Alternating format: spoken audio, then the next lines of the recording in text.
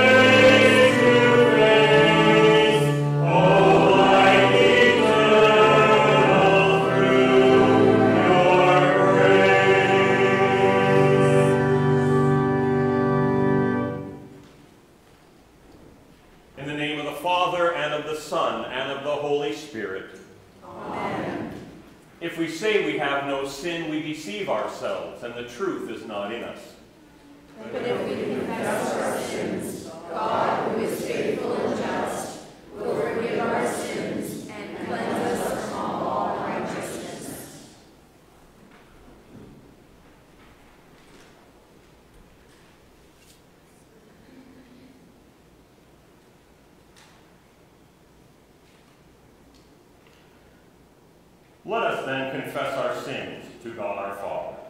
Most merciful God, we confess that we are by nature sinful and unclean. We have sinned against you in thought, word, and deed, by what we have done and by what we have left undone. We have not loved you with our whole heart. We have not loved our neighbors as ourselves. We justly deserve your present and eternal punishment. For the sake of your Son, Jesus Christ, have mercy on us. Forgive us, renew us, and lead us, so that we may delight in your will and walk in your ways to the glory of your holy name. Amen. Almighty God in his mercy has given his Son to die for you, and for his sake forgives you all of your sins, as a called and ordained servant of Christ and by his authority. I therefore forgive you all of your sins. In the name of the Father, and of the Son, and of the Holy Spirit. Amen. We speak together. Lord, have mercy. Christ, have mercy. Lord, have mercy. Glory to God in the highest, and peace to his people on earth. Lord God, heavenly King, almighty God and Father,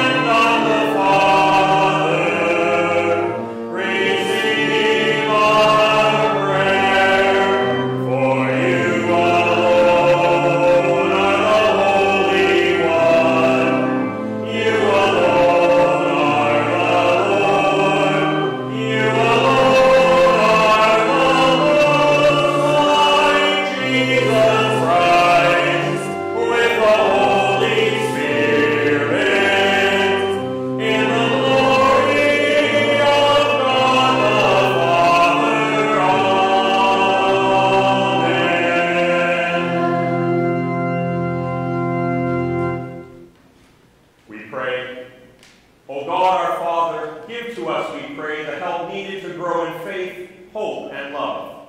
And make us love what you want, so that we may receive what you promised. We ask this through your Son, Jesus Christ, our Lord, who lives and reigns with you and the Holy Spirit, one God, now and forever. Amen. You may be seated.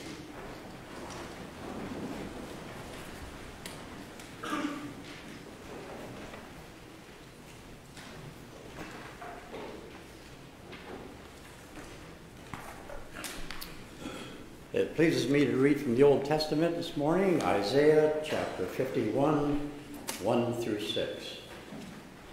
Listen to me, you that pursue righteousness, you that seek the Lord. Look to the rock from which you were hewn, and to the quarry from which you were dug. Look to Abraham your father, and to Sarah who bore you. For he was but one when I called him, but I blessed him and made him many. For the Lord will comfort Zion. He will comfort all her waste places, and will make her wilderness like Eden, her desert like the garden of the Lord. Joy and gladness will be found in her, thanksgiving and the voice of song. Listen to me, my people, and give heed to me, my nation. For a teaching will go out from me, and my justice for a light to the peoples. I will bring near my deliverance swiftly. My salvation has gone out, and my arms will rule the peoples. The coastlands wait for me, and for my arm they hope. Lift up your eyes to the heavens, and look at the earth beneath. For the heavens will vanish like smoke. The earth will wear out like a garment, and those who live on it will die like gnats. But my salvation will be forever, and my deliverance will never be ended. This is the word of the Lord. Thanks be to God.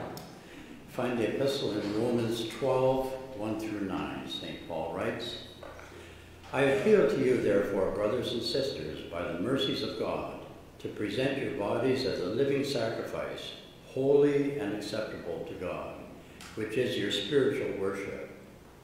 Do not be conformed to this world, but be transformed by the renewing of your minds, so that you may discern what is the will of God, what is good and acceptable and perfect. For by the grace given to me, I say to everyone among you, not to think of yourself more highly than you ought to think, but to think with sober judgment, each according to the measure of faith that God has assigned. For as in one body we have many members, and not all the members have the same function, so we, who are many, are one body in Christ, and individually we are members one of another. We have gifts that differ according to the grace given to us: prophecy in proportion to faith, ministry in ministering, the teacher in teaching, the exhorter in exhortation, the giver in generosity, the leader in diligence, the compassionate in cheerfulness. Let love be genuine, hate what is evil, hold fast to what is good. This is the word of the Lord. Thanks be to God. We rise to sing Alleluia.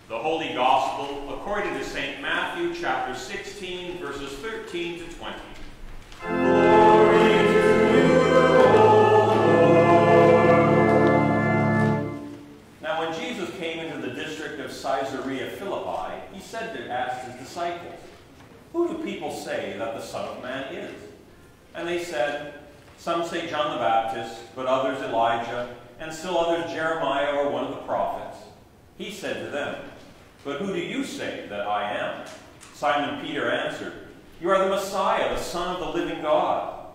And Jesus answered him, "Blessed are you, Simon, son of Jonah, for flesh and blood has not revealed this to you, but my Father in heaven. And I tell you, you are Peter, and on this rock I will build my church, and the gates of Hades will not prevail against it. I will give you the keys of the kingdom of heaven, and whatever you bind on earth will be bound in heaven, and whatever you loose on earth will be loosed in heaven.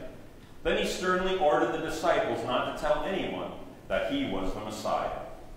This is the gospel of the Lord. Praise to you, O Christ. I believe in one God, the Father Almighty, maker of heaven and earth, and of all things visible and invisible, and in one Lord Jesus Christ, the only begotten Son of God, begotten of the Father before all worlds, God of God, light of light, very God of very God, begotten and not made, being of one substance with the Father, by whom all things were made, who for us men and for our salvation came down from heaven, and was incarnate by the Holy Spirit of the Virgin Mary, and was made man, and was crucified also for us under Pontius Pilate. He suffered and was buried, and the third day he rose again, according to the Scriptures, and ascended into heaven, and sits at the right hand of the Father. And he will come again with glory to judge both the living and the dead, whose kingdom will have no end. And I believe in the Holy Spirit, the Lord and giver of life, who proceeds from the Father and the Son, who with the Father and the Son together is worshipped and glorified, who spoke by the prophets. And I believe in one holy Christian and apostolic church. I acknowledge one baptism for the remission of sins, and I look for the resurrection of the dead and the life of the world to come. Amen. You may be seated.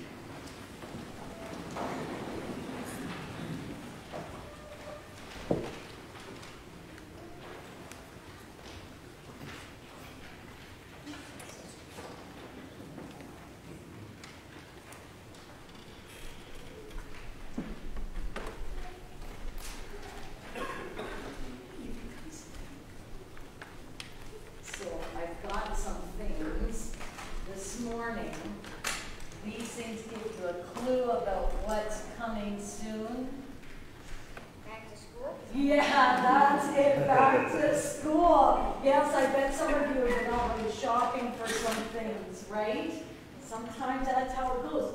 We have still a little bit of time, but not too much time before school starts. So, I don't know, are you kind of anxious about some things about school? Yeah, sometimes, yeah, maybe teachers or people or just even remembering things, right?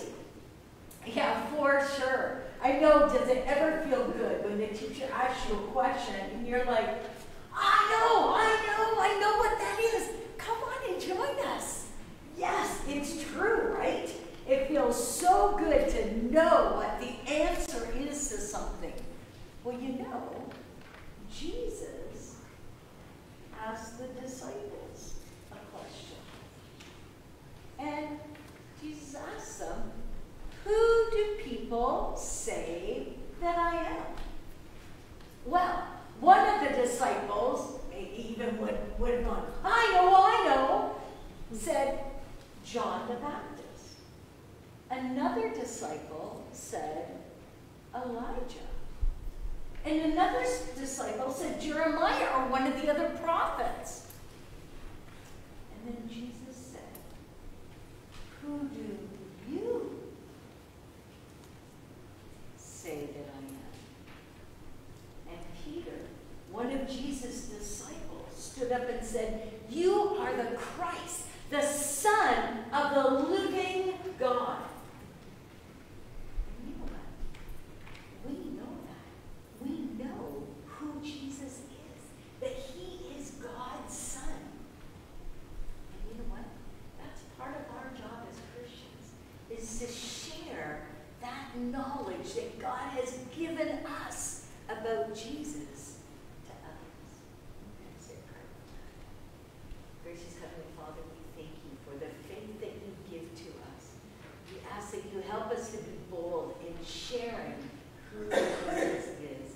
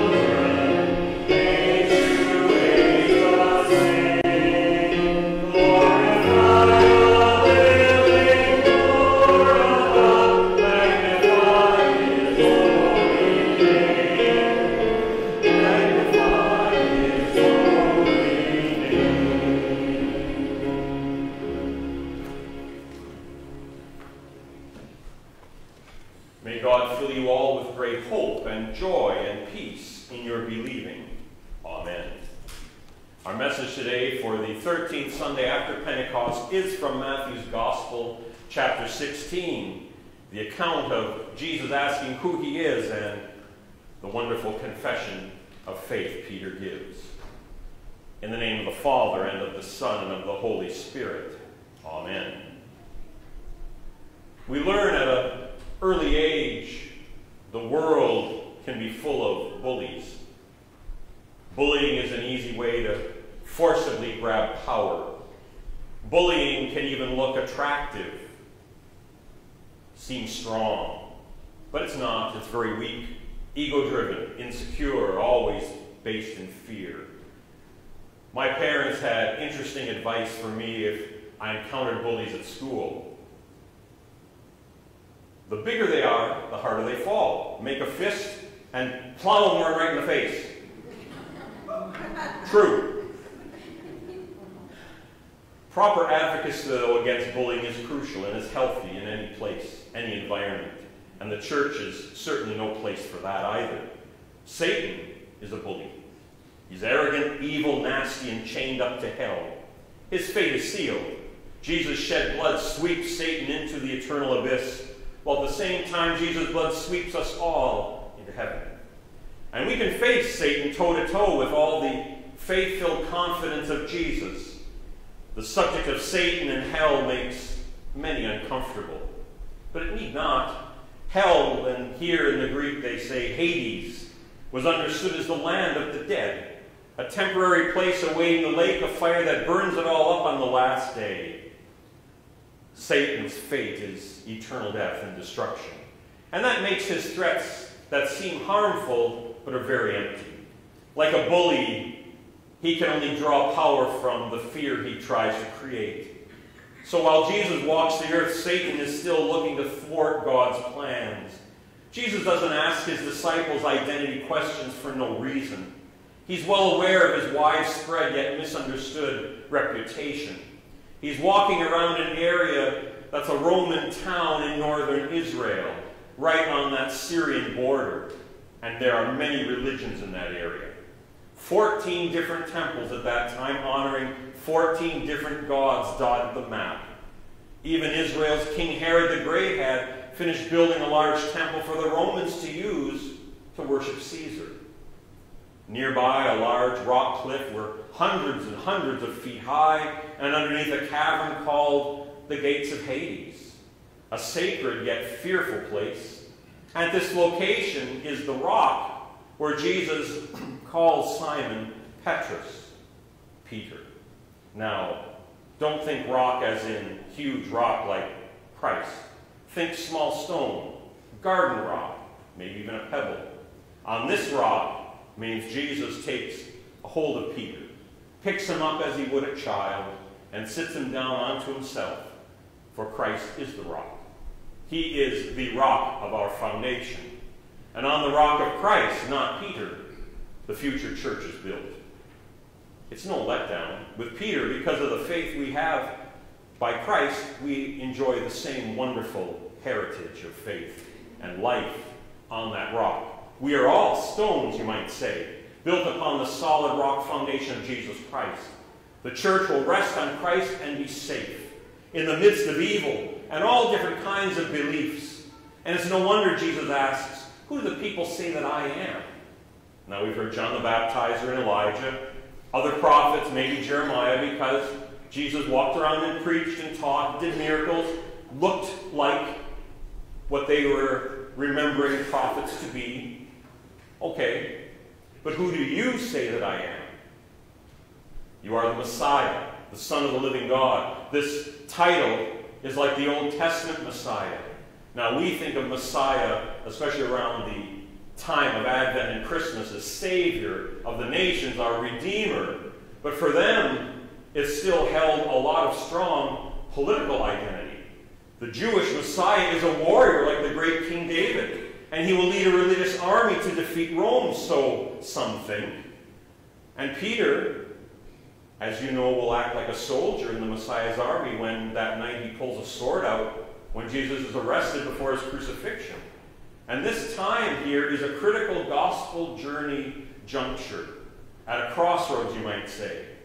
As there are just 12 people among many different people and things and that towering landscape, Peter speaks this faithful sentence to Jesus that becomes our own solid confession of faith through the many centuries that have gone on since.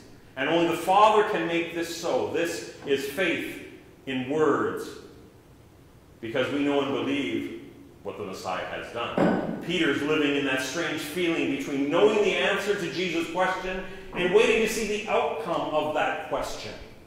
To not only understand but believe and proclaim that the war this Messiah fights will only bring about his death, not ours. And in that death, all of us can live a new life. Now, a lot of religious assumptions swirl around in our heads about Jesus. We could spend the rest of the time asking who each of us think Jesus is or how he relates to us or the church.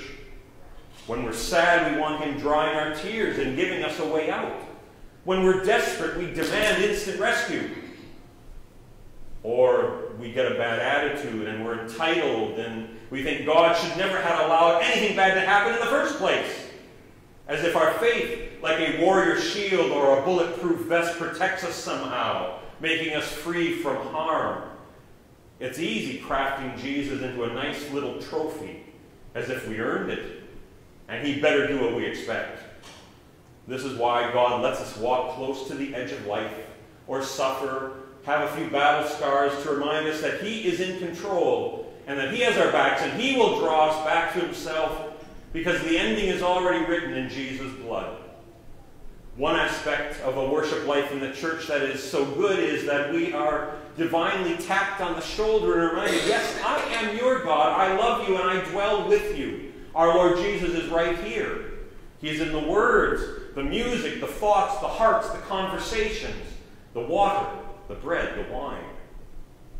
People get lost when they begin thinking God is just out there somewhere, far away, not too concerned except making our life hard. It's easy to be an unbeliever when you forget God has come to live in you in faith. When he's a negative bad guy boss sitting up high on a golden throne, he represents every nasty overlord or boss we could ever dream of. And Satan likes that too. Then he has you believing his lies. Because discipleship is a lifelong journey of falling down and God picking you back up. Because Jesus promises, as his living body in the everyday world, nothing can stop you. The Holy Spirit keeps winging you into safety and hope. Really, what can harm you? Satan? No. The gates of hell shall not prevail against you, our scripture says. Hell's entry is no defense against believers in Christ. Jesus blows those gates right off their hinges the moment he rises from the dead and goes down and proclaims to them in word and glorious bodily example, I win. I'm alive. Every man, woman, child, person, animal, soil, flower, river, all win. Death loses. The war is over. Yet the spiritual battle rages on. Hell's gates will not withhold followers of Jesus beating against them.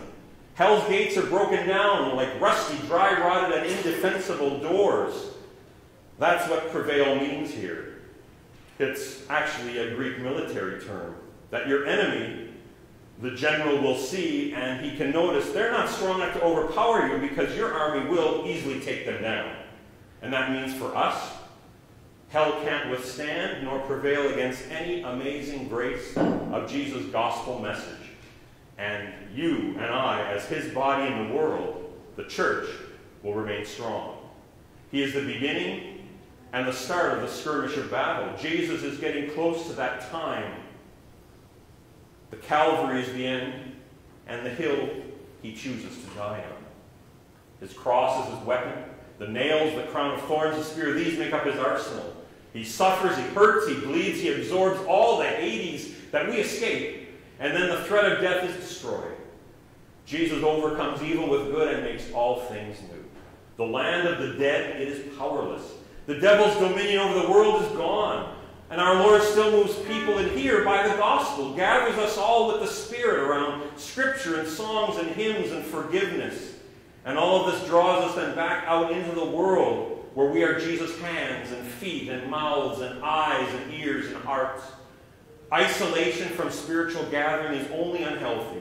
Gathering us in is good for all of us, like the bricks in a home, interconnected and locked together on the rock foundation of Christ, and we remain strong, an unbeatable family, thriving on grace, radiating out the compassion we receive, and advocating for those in need of help, speaking up to bullies, protecting the lost or the struggling, supporting each one of the stones together so we remain strong and intact, looking after one another and looking only to the rock upon which we live. And there we remain safe, for Christ is still the Son of the living God. Amen. In the name of the Father, and of the Son, and of the Holy Spirit.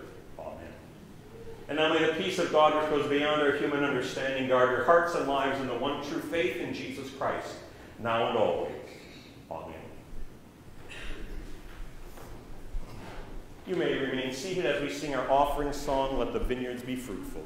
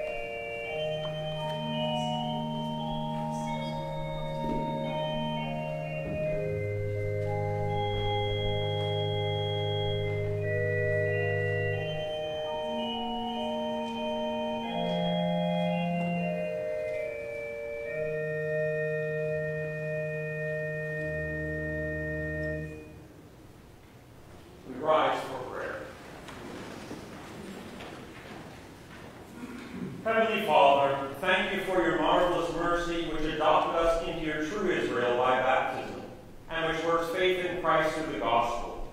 Send messengers to take this good news to all who need renewal, and to all who neglect their faith, and bring them to a change in heart and life. Hear us, O God. Your mercy is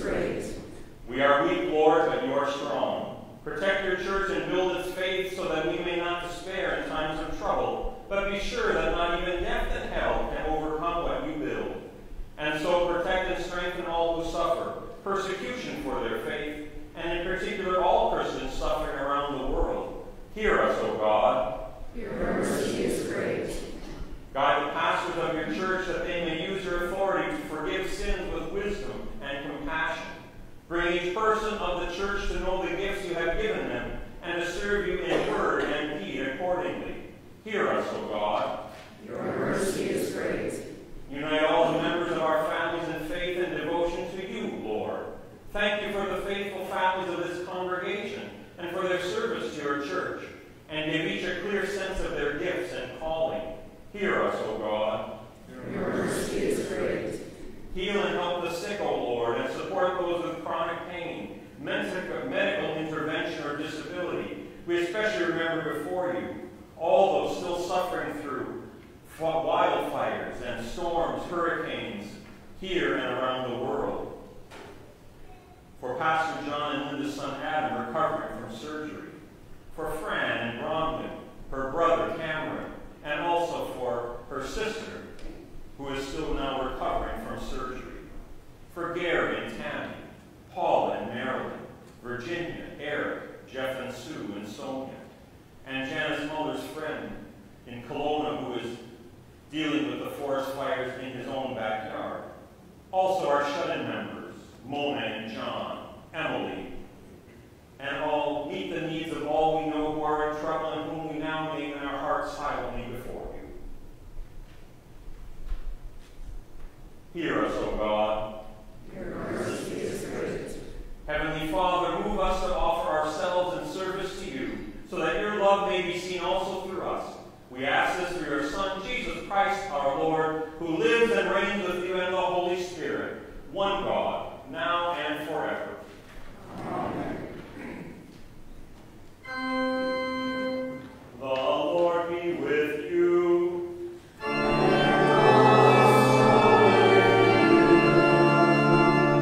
Lift up your hearts.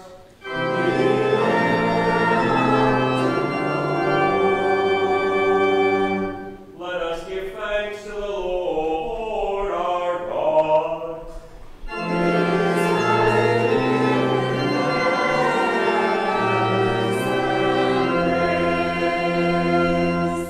It is truly good, right, and joyful that we should at all times and in all places give thanks to you, O Lord, Holy Father, Almighty everlasting God, through Jesus Christ our Lord, who on this day overcame death and the grave, and by his glorious resurrection opened to us the way of everlasting life. And so the church on earth and the company of heaven, we praise your name and join their unending hymn. Holy, holy, holy Lord, God of power and might, heaven and earth are full of your glory. Hosanna, Hosanna,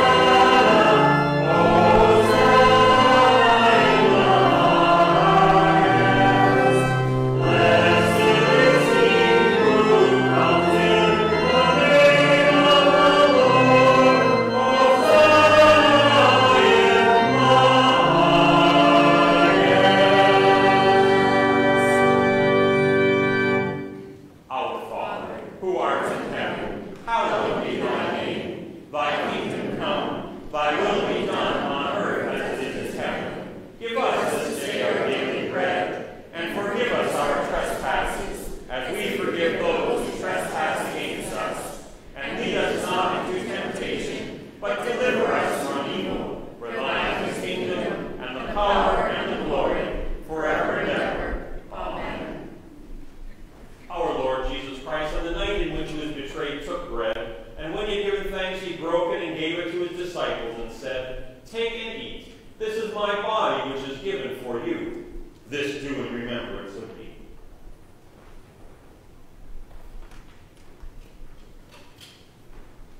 In the same way also he took the cup after supper, and when he had given thanks, he gave it to them, saying, Drink of it, all of you. This cup is the New Testament in my blood, shed for you for the forgiveness of sins. This do as often as you drink it, in remembrance of me.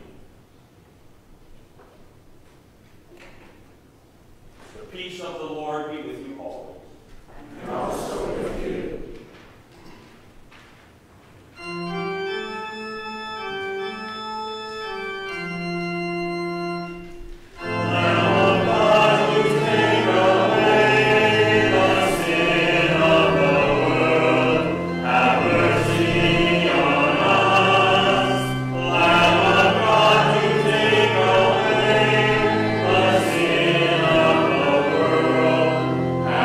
Mercy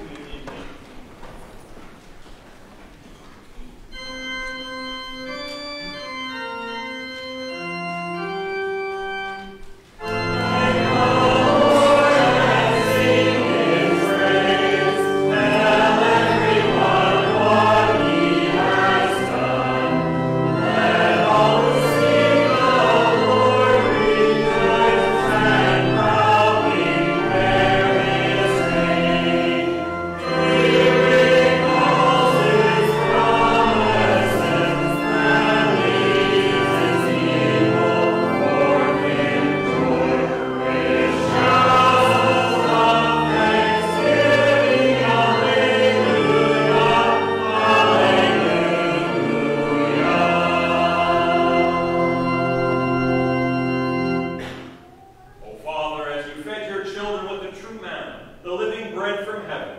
Give unto us, we humbly pray you, that the body and blood of your Son may be our support throughout our earthly pilgrimage, until we reach that land where there is neither hunger nor thirst, your magnificent heavenly banquet, through Jesus Christ our Lord, who lives and rules with you in the Holy Spirit, one God, forever and ever. Amen. The Lord bless you and keep you. The Lord make his face shine on you and be gracious to you. The Lord look upon you with favor and give you peace. Amen. We close with our last song. The Spirit sent us forth to serve.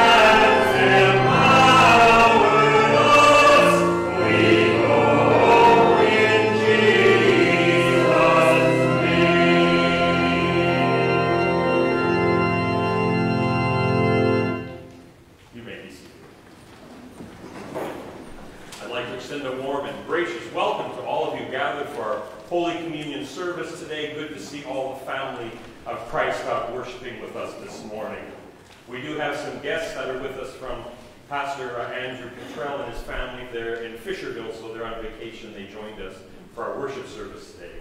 Nice to have them with us.